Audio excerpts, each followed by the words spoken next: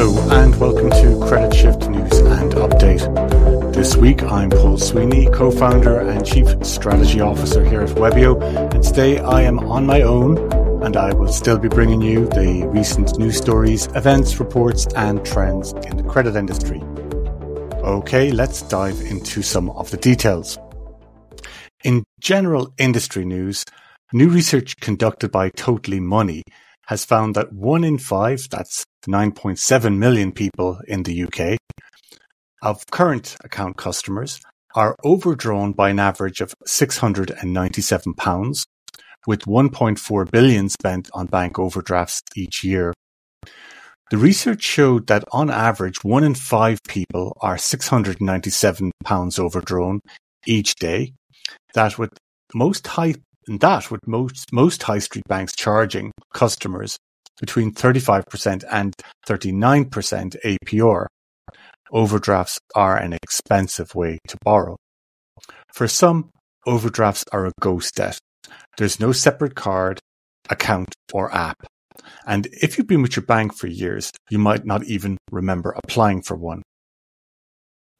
Analysis by Moneycoms has suggested that millions of people could be paying thousands of pounds worth of interest charges on personal loans due to a lack of transparency from lenders.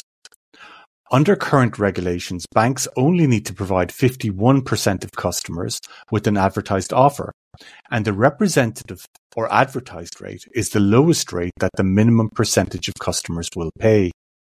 However, most of the time customers are not given the advertised rate as they do not have a good enough credit score. The research conducted for Totally Money shows that for a typical £3,000 personal loan with a subprime of 69.9 APR, a lower credit score of around 400 to 500 could end up adding £2,499 worth of interest over 36 months. This means repayments would total £5,958. A £5,000 loan could attract an extra £3,942 in interest, while a £10,000 loan would see a borrower paying back an additional £13,541. Finally, this week, UK workers who rent are set to be almost £4,000 a year better off as a new universal credit system is rolled out in the UK.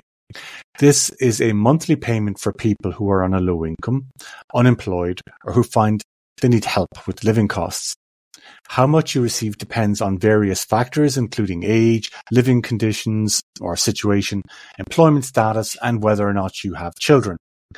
It is being commented on that those with long-term disabilities are the biggest losers in the redesign of this system and of the benefit. So we'll keep an eye on that one.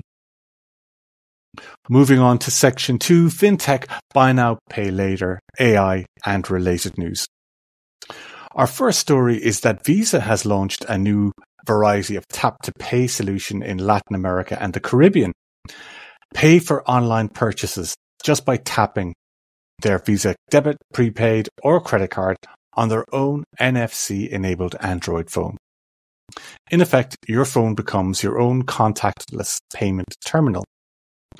The merchant's enabled app has to be downloaded, is my understanding of how this process works, but the solution offers an alternative to consumers who do not want to store their credentials on a merchant's website. Former Credit Shift interviewee Sean O'Toole said on LinkedIn that if it qualifies as a card-present transaction, merchants could end up saving a ton of money. In our second story, I recently came across this handy new UK-based Buy Now Pay Later service called Bumper. If your car has had a crash or a bit of a bump, you can repair now and pay later. They have the usual 3-part installment plan, no interest, and you can choose to get it repaired from one of 4,000 repair centres.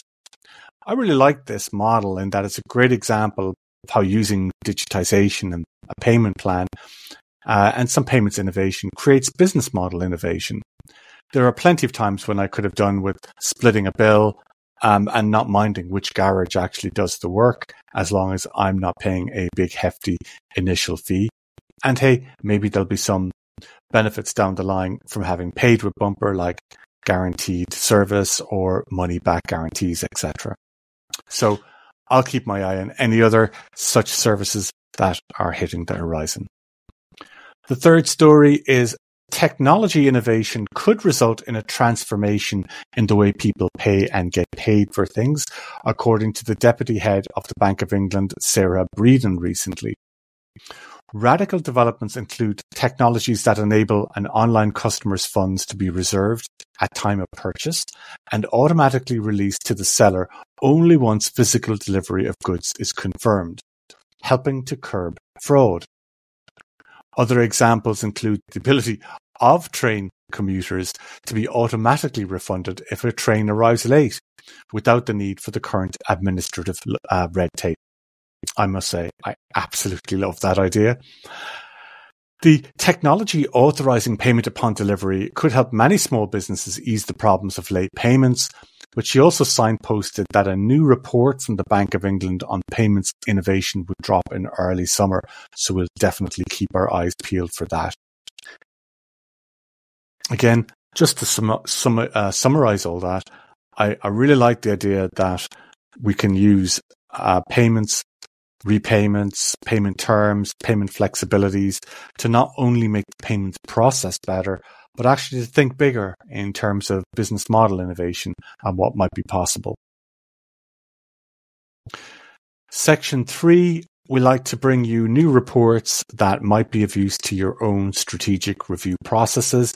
And this week, it's Embracing the UK's Open Finance Opportunity, the inaugural CIFIT Coalition paper from the Centre of Finance, Innovation and Technology. Open finance looks to improve the lives and financial well-being of individual people and small UK enterprises.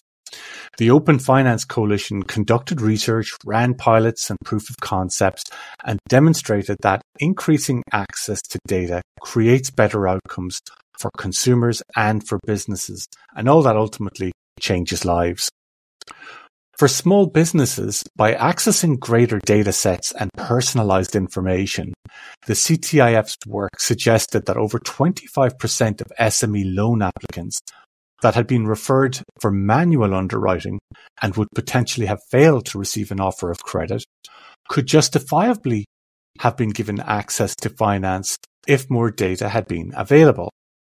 It is estimated that SMEs regularly find it difficult to obtain timely and affordable finance, thing we've mentioned numerous times on the show here, with research indicating a £22 billion funding gap. Additionally, just being able to instantly get their VAT information or data from the company's office was found to be considerably useful and to speed up various submissions processes involved in gaining access to finance. Additionally, working alongside Citizens Advice, CTIF developed a personal financial data dashboard which enables Citizens Advice teams to service up to an additional 150,000 more financially vulnerable people, and on average help those people get an extra £1,000 in support per year. Now, some of this was around standardizing the information collection process, such as the standard financial statement, using open banking, credit reference agencies, and the HMRC. The coalition streamlined the process of financial assessment for both Citizens Advice clients and the advisors. So traditionally, the onboarding process would necessitate manual entry of 600 intricate data points, and all that consumes really valuable time and resources.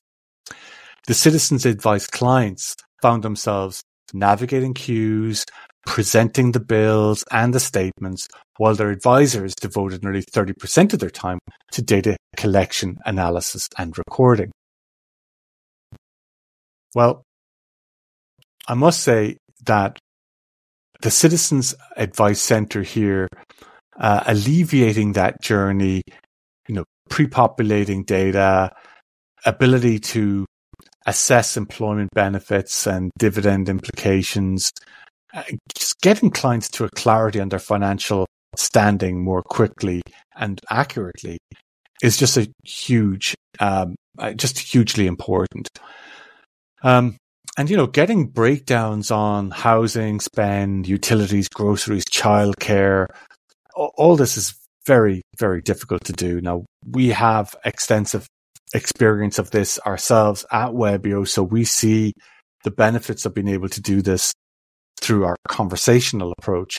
And I think what we're seeing here is the ability to get that information from other sources, so not even have to ask the clients what their spend is, would be, again, another acceleration of the digitization of this process and really help people get through it faster and probably higher completion rates and more accurate data rates too.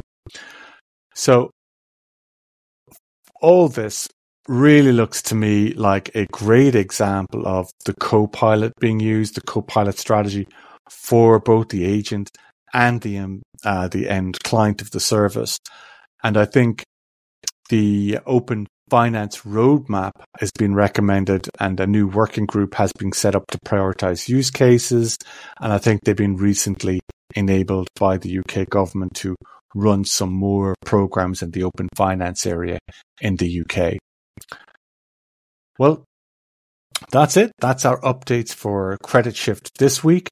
I hope you found some information in there to stimulate your thinking, get you thinking about how innovation might be enacted in your organization, or maybe think about some of the longer term trends that are impacting you and your business. Join us next week when hopefully we'll have Cormac back with us.